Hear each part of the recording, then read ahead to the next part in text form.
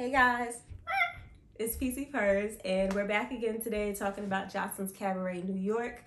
Today we're doing episode 2 and 3, so if you like Ratchet TV and you like pole dance, then you're in the right spot, so let's talk about it.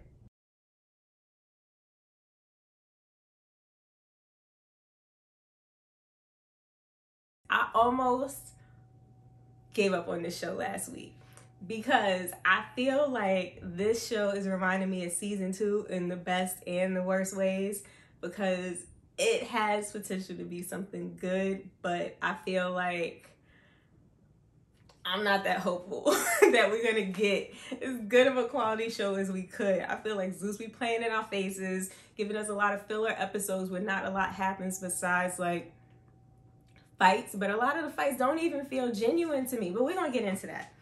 So we just want to speed through episode 2 because honestly not a lot happened. It started with Joseline slamming Raven and then walking back in. Wasn't much to say. Raven really didn't do anything, so all right. Then Joseline starts going through all the girls and she has them come up in groups, and it was funny because she did maybe groups of like 4 or 5 people at a time, and I thought that was pretty smart because who has time to see all those girls one by one? And then also you're looking for people that stands out for a cabaret. So if you are amongst a group of people and my eyes catch you, then you have that it factor. Let's just narrow it out quick like that. So I was with her for that one.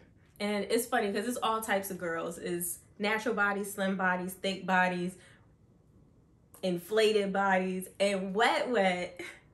I feel like wet because she's not the best dancer, but she has a lot of personality, and her personality was showing after her season. I feel like she's like, I'm just gonna come through and just run my mouth so that I stand out, because she was talking about people's hair, people's bodies, people's everything, and it's like,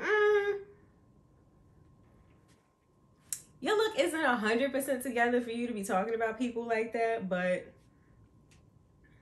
all right, her and Daisy this season so far are the ones that's talking about people the most. We'll get back to Daisy.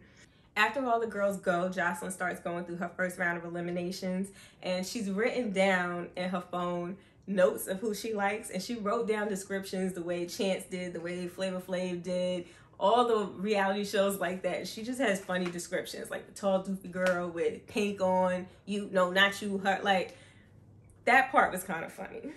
And she had a hard time picking because she said a lot of the girls stood out, and they did a lot of different things. We saw girls with their shoes on fire. We saw butt plugs with the little diamonds sticking out to make them stand out. Girls that had on full clothes like Miss Natural with dancing. Some people that had on stripper outfits. I mean, people just had the whole scope. And it was interesting because Miss Natural was like, I didn't know we were going to have to dance like this. Okay, I guess. And she had a full outfit, but she still did her thing on the pole. We're going to come back to that too. But Joseline has a hard time, so she winds up getting Melissa and Ballistic to help her make her final decisions.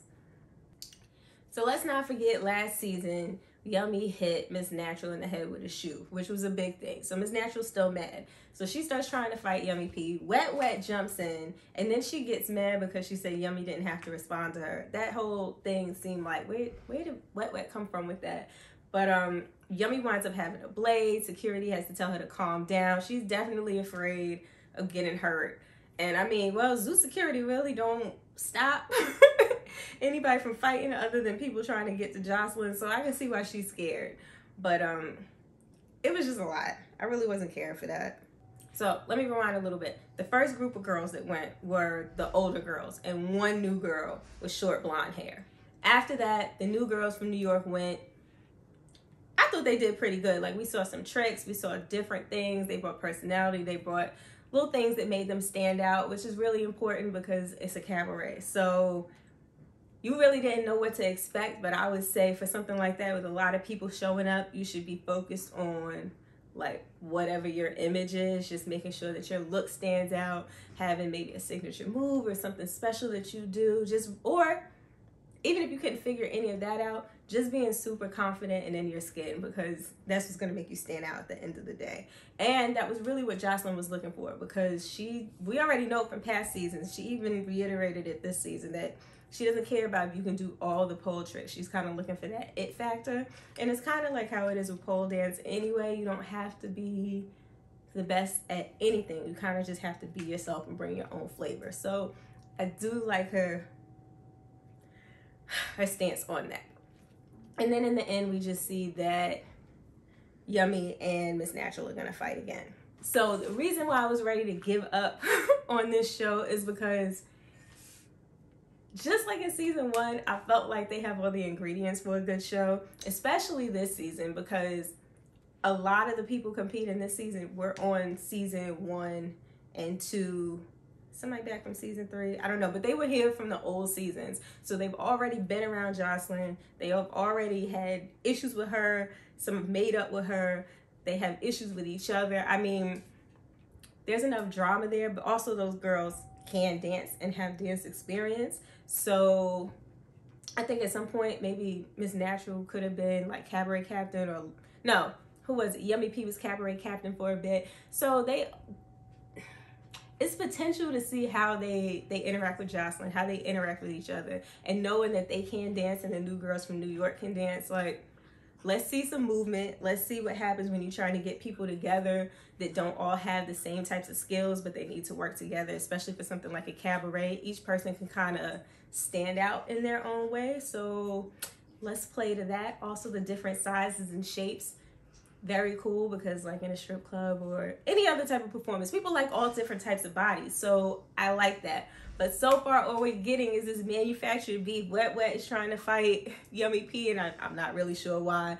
Miss Natural is still angry. I understand why she's angry, but it's like, do something and then let it go. So anyway, we get to episode 3.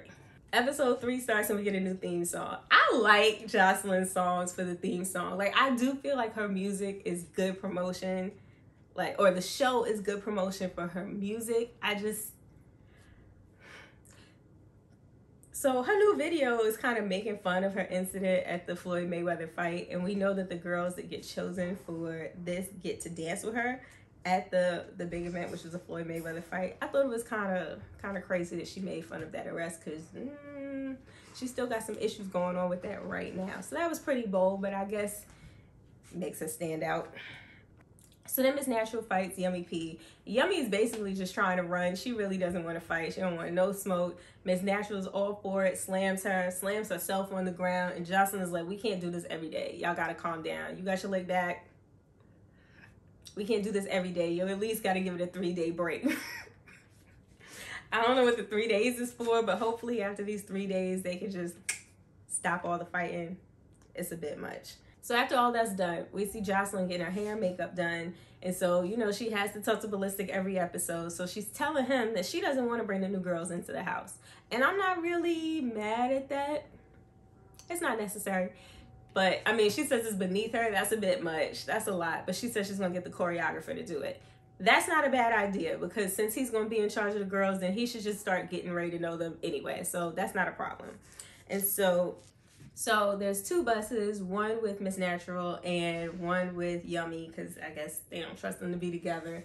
And the one with Miss Natural has Wet Wet, the plus size girl that they picked, and the blonde girl that went with all the older girls when they were first doing their auditions. And Wet Wet starts coming at the plus size girl, and it's funny because they both have on blonde wigs, and Wet Wet is talking about her body and her hair. And then the other blonde girl is like, Wet Wet really shouldn't be talking because her look isn't together either, which is true. And then Miss Natural also comes to the plus size girl like, you got a lot to prove, so you shouldn't be coming at anybody, because she came in Wet Wet first. And again, I think everybody's just looking for a moment like, Wet Wet needed to be quiet.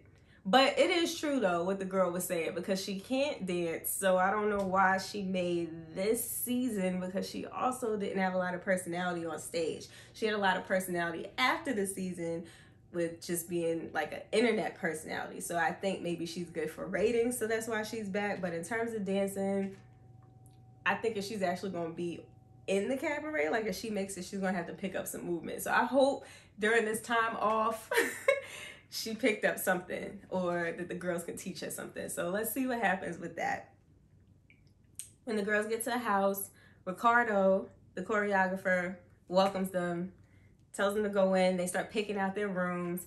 And so we have one girl that kind of reminds me of Gaia from last season. And she's kind of, I guess, kind of spiritual, kind of hippie-ish, kind of sweet, I guess, kind of. And she's got a voodoo doll that she says she got in New Orleans. Shout out to Nola. I love New Orleans. And she says it's like her emotional support doll, and all the girls in the house don't like it. So they also feel like she, I guess, doesn't have a backbone, and she kind of just floats back and forth between people and doesn't have a mind of her own. So they definitely start getting at her about the doll. But I'm feeling like she might be the one to watch, because I thought Gaia was going to be the quiet one last season. But she stood up for herself. She was slamming people all last season. This one stands up for herself too. So let's see if she got them hands. I don't know. Not that I want them to fight, but I don't know. I wouldn't count her out for that. Another thing I got to say about this house. Zeus kind of doesn't believe in doing a themed house. Like, if they have all these dancers in the house is nice, it's big, but it does not have anything to do with the theme of this show. The kitchen was cute, kind of, the bathrooms were nice, but the rest of the house looked real kind of antique-ish and just old school. You would think there'd be some bright colors, some glow-in-the-dark stuff, some neon, I don't know, I just think about like when Bad Girls Club used to be a thing. The house would be decked out like Bad Girls Club. You know, the rugs, the carpets, the beds, the everything. This is just kind of like, we got the house and y'all here. Take it. I also don't know how much I believe that the girl's really into voodoo. Like, we saw her light some candles and kind of pray that the girls like her and her personality. But again, this reminded me of Bad Girls Club Judy when Drake was, I got the voodoo for you bitches. And then Judy used to say that all the time. I don't know if I really believe it. She says she doesn't practice it either. I think it's just something to talk about for the show. I don't think that's needed either. But the girls definitely get together in the kitchen and start talking about her, and they really don't like her because of that. So I don't know, maybe that'll be a thing this season. Wet Wet and Daisy say that they don't feel that they should have to audition because they've already been on the show. Daisy, I remember saying them in her first season. Okay, I remember in the first season, Daisy, I guess, was a moneymaker in her club. But I don't remember her dancing that much in season 1. I don't know, maybe I need to watch it again.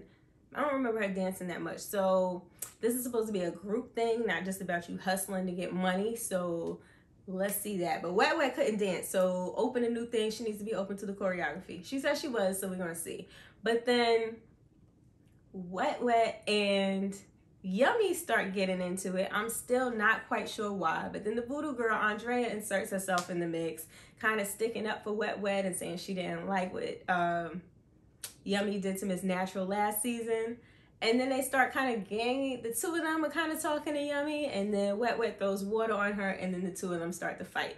Joseline already warned her that if she got into a fight, even though it was with Miss Natural, that she was going to have to leave. So we'll see if she'll have to leave because it wasn't with Miss Natural. But I don't think she should have to leave for that. I think Yummy needs to, not Yummy, Wet Wet needs to calm down because I feel like she's fighting a battle that's not really hers. I think she just wants some attention.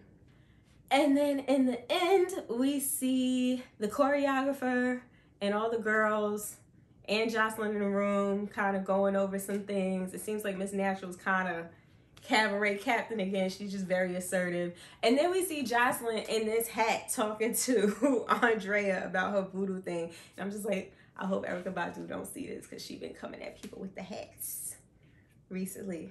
So we'll see. But that's what happened in episode 2 and 3. We saw a little bit of dancing. I think the girls from New York are repping. Shout out to my friend OT2 who was trying to get me to go down there to do this audition. And I was like, I don't think it's for me. After watching the season, I know it's not for me. I thought Joseline was going to calm down a little bit, and she hasn't. And I can't sign up to have people speak to me like that because that would not work for me. I don't know. Would you be able to do it? Like, I would love to show up and dance and even, like, be part of a touring dance theme. Like, I love cabarets. I love, you know, the whole showgirl kind of thing. But, yeah, I would need more of a sisterhood. My experience with pole stuff has been more of a sisterhood. That's more of like the athletic side. But, you know, all that cattiness just, yes, you need some of it for reality TV, but I think they're doing a bit much. But what they need to do is hire me for development of this show, because they have so many things that they could be doing with this show to make it really interesting and fun and actually like a good show. And I just feel like they focus on the wrong things. So they want to hire me for development, hit not Jack, because I'll help you out with that. This show could be a lot of fun, but So anyway, our tutorial for today, like I said, this is reminding me of season 2, which is my favorite season by far. And if you watched me when I was doing season 2, I did a recreation of something Miss Natural did before. So we're going to do that again. We're going to do what she did in episode 2 or something to that effect, because you know that chop, chop, chop it up. So, and I'm going to post what she did. So if you want to do the routine too, you can tag me or you can do it. You know, it's just for fun. But I love Miss Natural. I love the way she dances. I think she's such a beautiful, talented dancer. Yummy too. I think she's really talented. Attitudes be off the chain, but so here we go.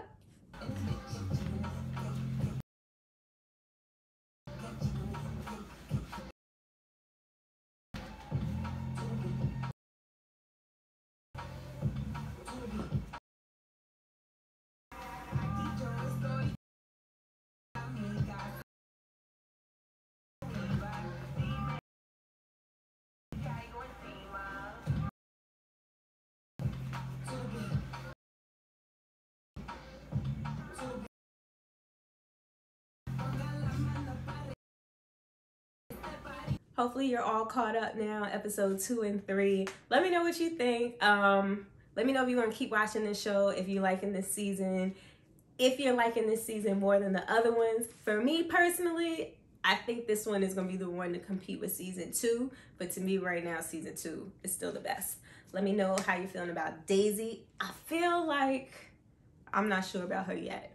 I also don't know how I feel about Lucky being gone. Let me know what you think. Let me know if you had fun with Miss Natural's routine and how you're feeling about her. And I hope this was fun for you guys. Shout out to y'all that are returning. Shout out to CD Galore. I appreciate your comment. I'm happy that you're back. And I will see you guys for the next one. Oh, and side note, since we're talking about New Orleans and voodoo and all that other stuff, go to my Instagram. I'm going to post just for you guys because I'm trying to play catch up with all my social media stuff too. I'm gonna post a video from earlier this year when I went to Mardi Gras for the first time, and you can see some of the little naughty fun that I had while I was out there. All right, I'll see you guys later.